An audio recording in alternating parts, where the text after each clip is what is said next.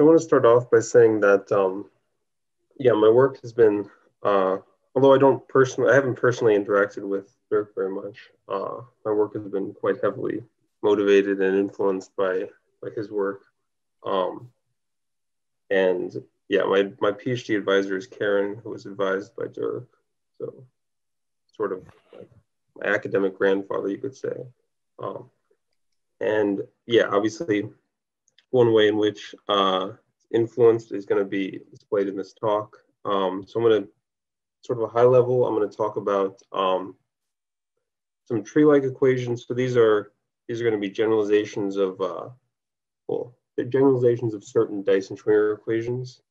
And then I'm going to describe how so chord diagrams come into play when solving these. All right. So, I mean, I'm sure most people here know the Connes-Kreimer Hopf Algebra. So it's combinatorial Hopf Algebra, introduced by Dirk in the context of renormalization. It's the free commutative algebra, freely generated over, so in this case, field F by the set of rooted trees. The product is concatenation of forests, and the coproduct looks like this. Yeah, you're basically splitting a tree at the vertices of an anti-chain.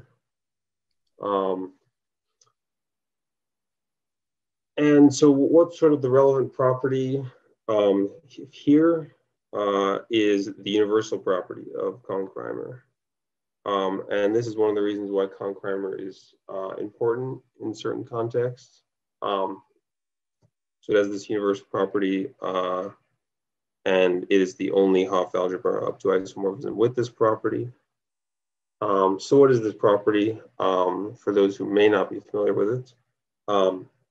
So if we have a coalgebra A, we first have to define something called the Hochschild 1 cocycle. This comes from Hochschild cohomology.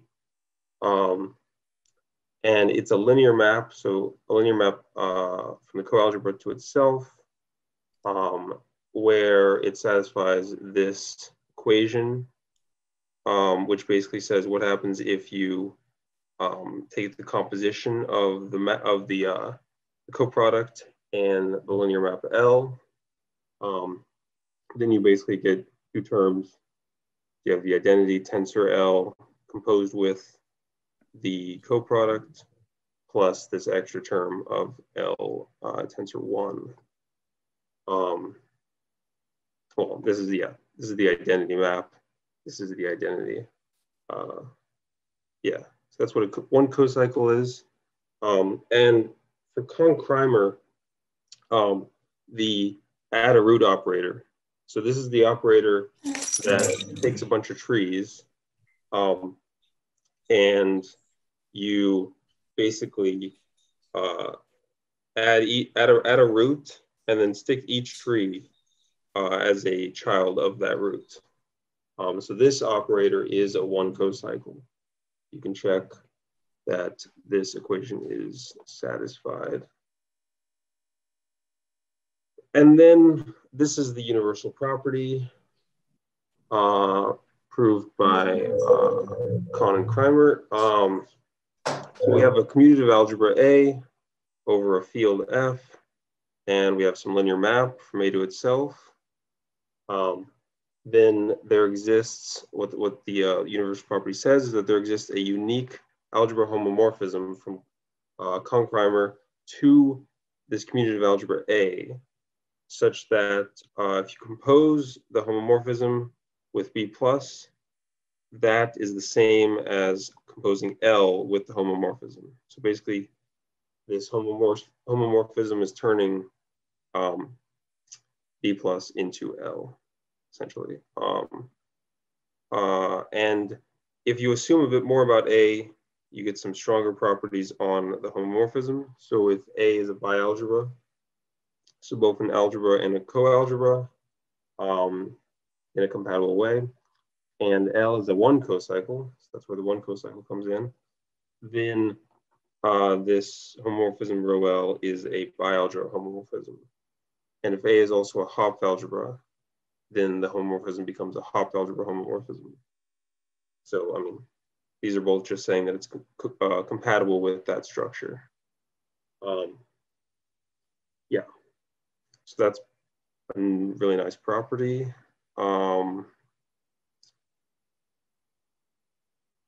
So, and then slightly differently, where are the tree-like equations going to come from? Or how are we going to motivate them at least? We're going to motivate them by these subalgebras. So these are some Hopf subalgebras of Connes-Kreimer that Foissy looked at. And they're generated by a family of recursive equations of the following form. So we have T of x is equal to x times, then we're applying b plus to phi of T of x. So phi is some formal power series. And it has a basically a non-zero constant term, setting it equal to 1. So this gives some like formal power series solution with coefficients in Connes-Kreimer. And so if we write P sub n for the nth coefficient of the solution to this equation, then Foissy characterized when the subalgebra generated by those coefficients, by the TNs, subalgebra of Connes-Kreimer is Hopf. So when it's a Hopf subalgebra, and the theorem is this. So it's a Hopf subalgebra if and only if the formal power series phi has this simple form. Yeah, so it's basically just specified by two constants a and b. Yeah, and it's basically just this simple linear polynomial raised to this fractional power. So we're going to basically apply the universal property to get these tree-like equations that we want to look at, which are motivated by these what you could call like tree equations here. So in this case, you could apply, you could think about applying this to sort of any algebra or co-algebra or bialgebra structure. We're going to apply it to the polynomial algebra and a linear map from polynomial algebra to itself. And that gives some algebra homomorphism via the universal property from Connes-Kreimer to the polynomial algebra. So this polynomial algebra is just the algebra of polynomials. And so yeah, you get this algebra homomorphism, and then we apply this to the tree equation. So we apply it to both sides, and that gives this two-variable equation. Yeah, where L is now, so B plus has become L, this linear map. And so one way you can think about this is that in this case, the algebra homomorphism corresponds to the Feynman rules, mapping each Feynman graph to its associated Feynman integral via the tree of subdivergences. And this is going to, ultimately, you can sort of sometimes think of this as a kind of Dyson-Schwinger equation, or like a generalization of Dyson-Schwinger equations. So here we're just working with any arbitrary linear map. That's not necessarily going to give you much that's all that interesting. But the universal property sort of points the way to what would be interesting to look at, which is one cocycles arising from co-algebra structures on the polynomial algebra, f of y. Yeah. And just a comment, you could also, not look at the polynomial algebra. You could look at some other algebra and co-algebra structures on that algebra, and then consider one cocycles for those, which may be of interest. But we're going to focus on the polynomial, really bialgebra here, or co-algebra at the very least. And there are actually two classic graded co-algebras on polynomials. So it's the binomial coalgebra and the divided power coalgebra. And they're isomorphic, but which one we look at does matter here, because we're keeping the algebra the same, but varying the coalgebra. So we'll get different results. So for the binomial coalgebra, the coproduct is the following. You get this binomial coefficient. You're breaking y to the n into y to the k tensor y to the n minus k. Now, if what we get then is that we get this lemma defining or describing the one cocycles for the binomial coalgebra. This should be f of y. So what this says is that there is, so for each such one cocycle, there's a power series f of z defining it, and the action of L on y to the n is given by, so you substitute in a differential operator into f, this power series, this formal power series, and then that is applied to t to the n, and then we're integrating all of that from 0 to y.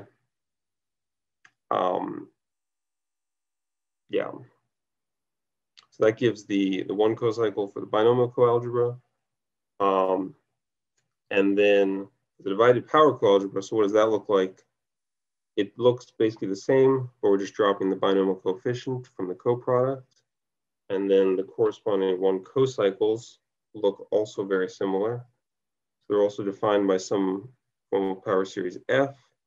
And in this case, you replace the differential operator here by a slightly different sort of operator that sort of behaves similarly.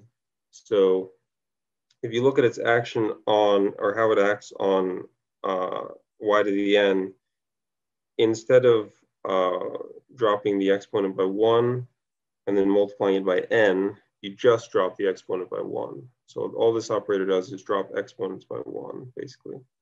Or if you have constants, they go to 0. So we're substituting that into f, just like we did up here. And then instead of integrating, we're just multiplying by y. So that's what the one cocycles look like for the divided power coalgebra. So we have these two coalgebras, and we can look at the tree-like equations for each of them. So now we have the equation we were looking at before, and L is now, it could be a one cocycle for the binomial coalgebra or a one cocycle for the divided power coalgebra. And we're sort of interested in solving both of these. And we can think of these as Dyson-Schwinger equations. In particular, the former corresponds to a Dyson-Schwinger equation for a class of Feynman graphs generated by where we're recursively inserting at one place in a single primitive graph. If we keep the Feynman integral unspecified, then we get exactly this. Where unspecified just means like you consider an arbitrary like Laurent expansion, Laurent series expansion of that of whatever the Feynman integral is. Then you get basically this first equation from the binomial coalgebra. The divided power coalgebra doesn't really correspond to a Dyson-Schwinger equation, at least as far as I know, in the same way. But it's sort of motivated by the same background. So what I was kind of interested in, what we were kind of interested in, along with Karen, and what others have looked at as well in the past, is solving these via some or as some weighted generating functions indexed by some nice combinatorial objects. This has already been done for this first equation with the binomial one cocycle, but not for the second one. No one's, as far as I know, no one's looked at the second one before. And so how was it done for this first one, and how did we do it for the second one also is, well, the weighted generating functions are going to be indexed by chord diagrams.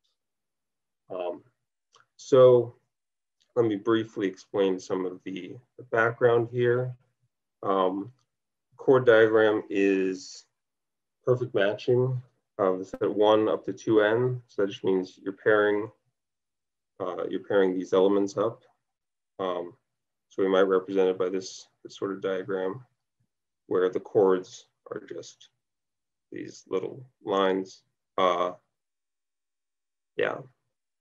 And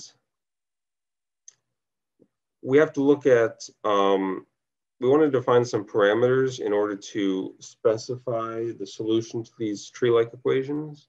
And those parameters are going to be defined in terms of the chord diagram and its directed intersection graph. So the directed intersection graph has the chords as vertices. The directed intersection graph of this chord diagram has the chords as vertices, and two chords are adjacent if and only if they cross. So literally you look at the diagram, and if the two lines cross, then the chords cross, yeah. Yeah, so that's an intersection graph associated with each chord diagram. And it's directed in the sense that, so one chord that comes a little earlier in the diagram, so it's a source, first endpoint comes earlier than the first endpoint of the other chord. Then we put a directed edge from say this chord to the next chord. So from earlier chords to later chords, we direct in that way. So we're going to be interested in certain special chords that are, in a sense, terminal. So they're terminal in the sense that there are no outgoing edges in the directed intersection graph. Or they have no outgoing incident edges.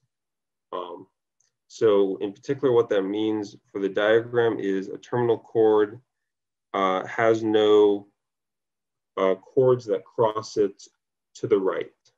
So for example, this chord diagram right here has 3 terminal chords, basically these last 3 chords, because they have no chords crossing them to the right. But everything else does have a chord crossing to the right, so they are not terminal. So those are going to be important for defining the solution to these tree-like equations. And a diagram is, so one particular type of diagram that's especially relevant are one terminal diagrams. So they're diagrams that have exactly one terminal chord. And if there's only one terminal chord, or there is always one terminal chord, and that is the last chord.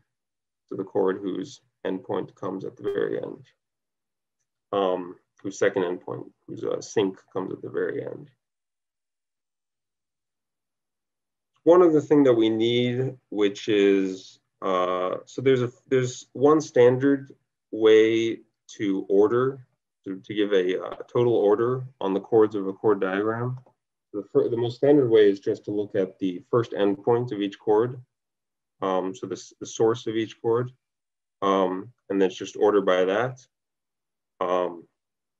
There's a few other ways to define a total order on chord diagrams, at least a few other ways.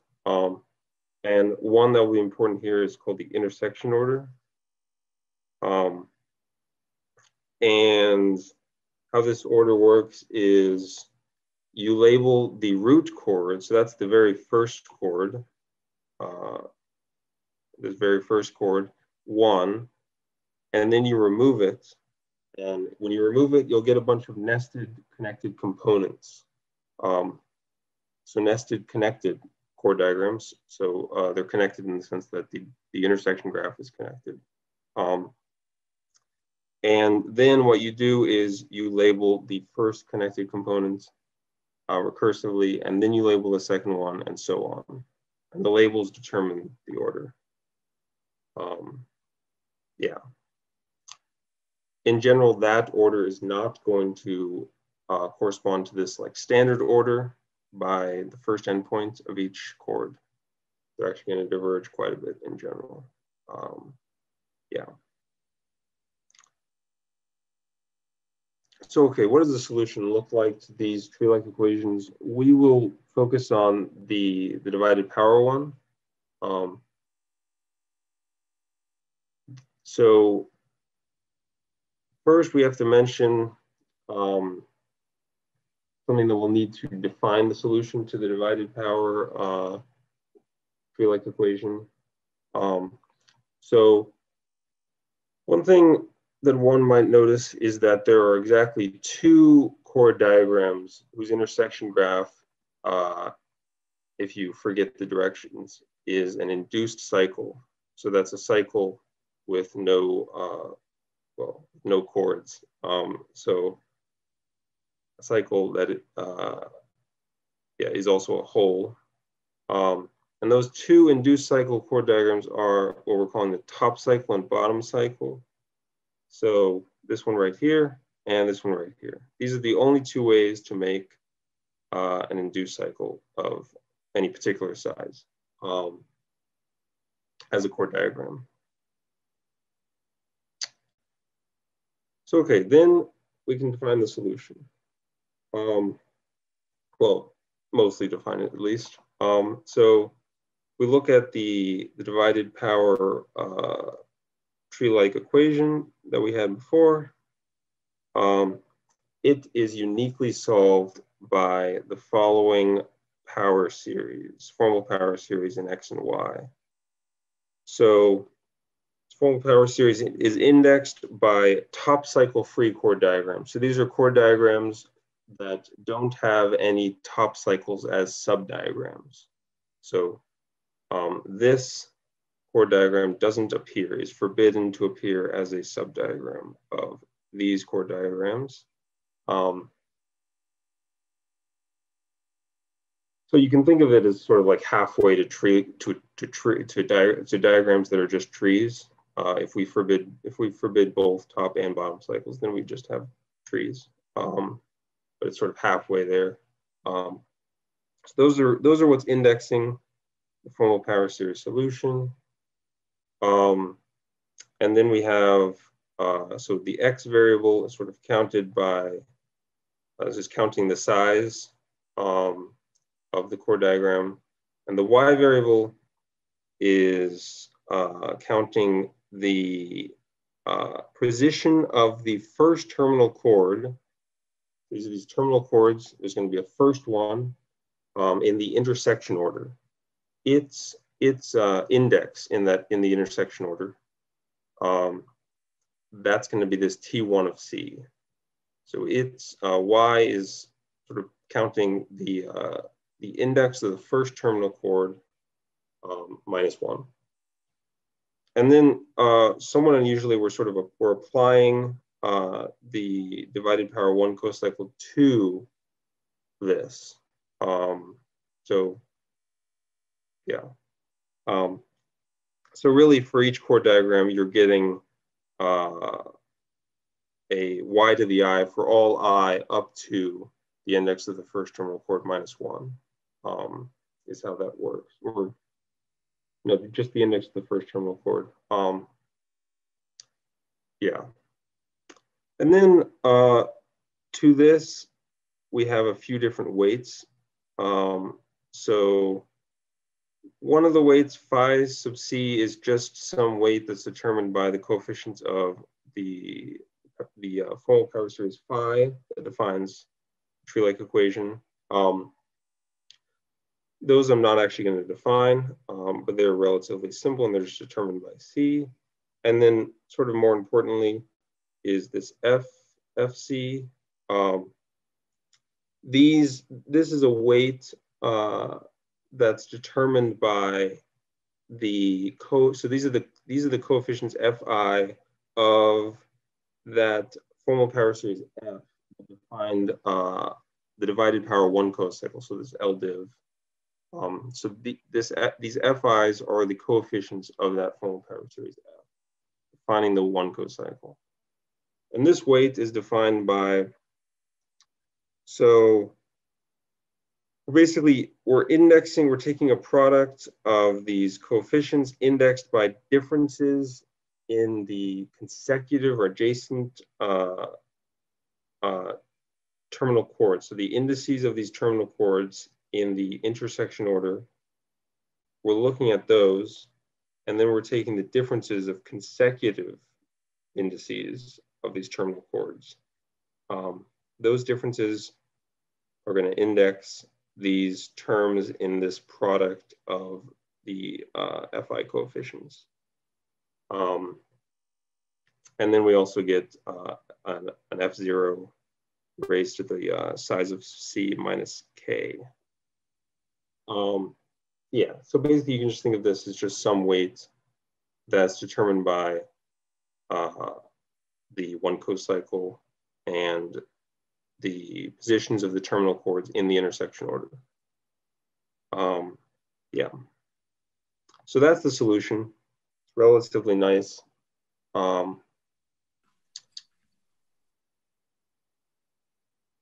And okay, so now what we're sort of interested in is thinking about how we can analyze this solution and what sort of combinatorial questions does this motivate.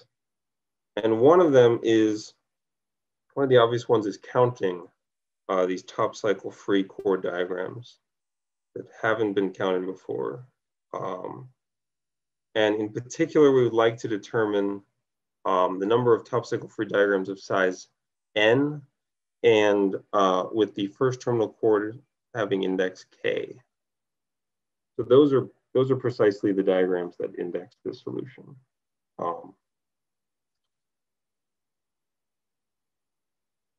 So for the rest of the talk, I'm basically going to describe what that count is.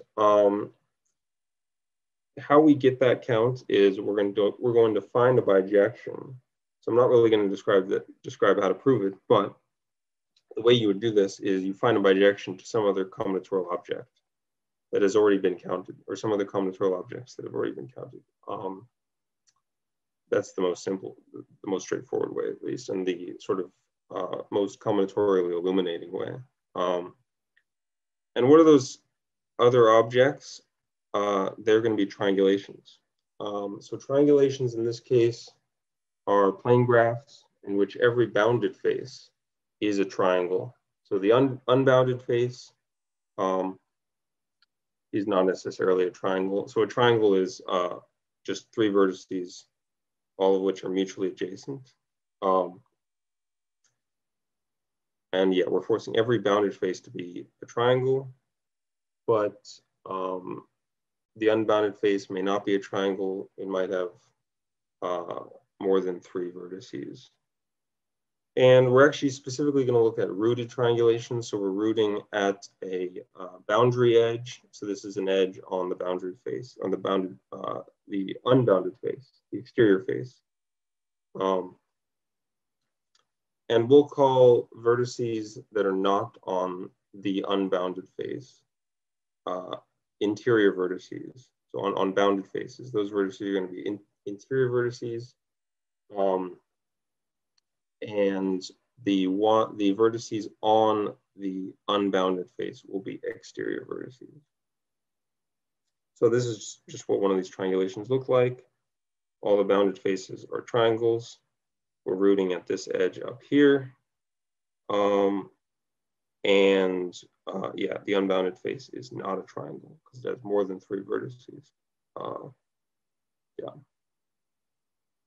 I mean, it could be a triangle, of course, but in this case, it is not a triangle. So then what do we get? Well, there's an old result from the 60s by William Brown that counted the number, he counted the number of rooted triangulations with a given number of interior vertices, so in this case n, and m plus 3 exterior vertices. There always have to be at least 3 exterior vertices. And the number of these is given by this fraction of factorials. So that's a relatively nice, explicit expression. And it turns out this is exactly the object.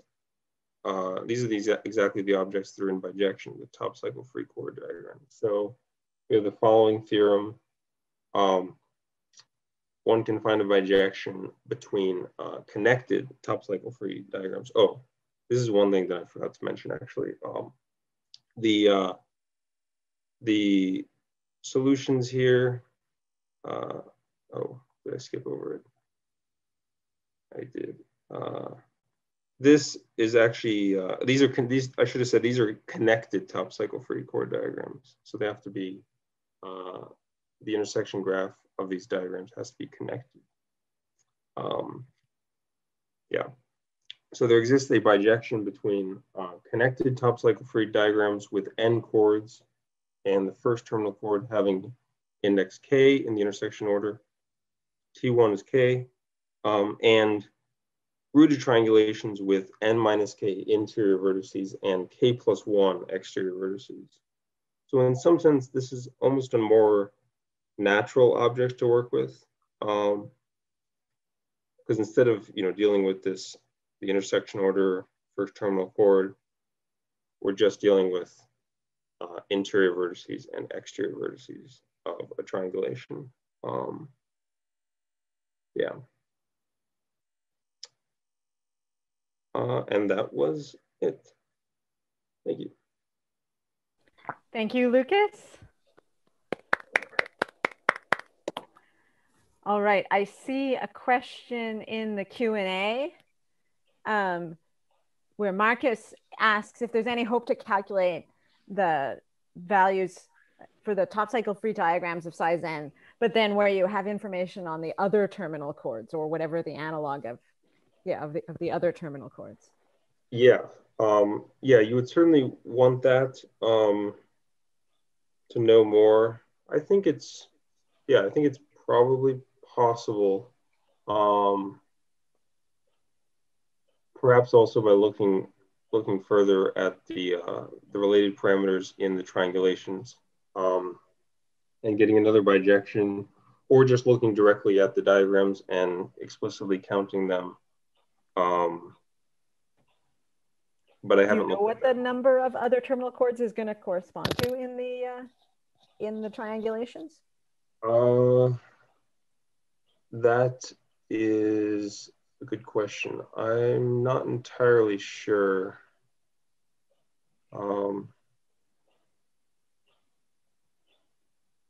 Yeah, there would be some sort of recursive thing. Yeah, I'm not entirely sure. I haven't thought too much about that.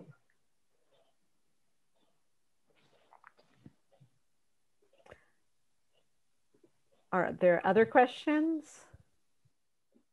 I had a quick question, just in general, the divided power Hopf algebra versus the binomial one. I mean, if I think about it naively, right, there's this exponential connection. I mean, one x is primitive and the other is group-like. So can you somehow transport this relation between the Hopf algebras to the different results for the two cases, or do you have to do independent calculations for both? I think generally I have to do independent calculations. There may be something there. It would be really nice if there was some way to transform that connection between the co-algebras or the Hopf algebras to these like chord diagram solutions. I don't know of such a way, but that would be nice if there was. Thank you. Well, and as people are thinking of remaining questions, maybe just as a comment, the side you didn't emphasize is that you have a more conceptual way of proving the original chord diagram result that my original proof of was ugly, quite frankly. So there's value on both sides, even if the connection between them is not completely clear. Any other questions? Yes, I have a quick one still. Can you hear me? Yeah. Yeah. So with this universal property, then can you just go out to a Hopf algebra on chord diagrams this way too, or not? Is there a Hopf algebra on chord diagrams? Yeah, that's another way to phrase the question. Yeah, that would be nice. I've thought a bit about this, but I don't know of such a Hopf algebra. It would be nice if there was something like that and that was relevant here. Yeah. I guess the follow-up question would be, if a Hopf algebra of chord diagrams could be set up, then what would be the combinatorial objects indexing the formal solution to the Dyson-Schwinger equations in that Hopf algebra? Good question.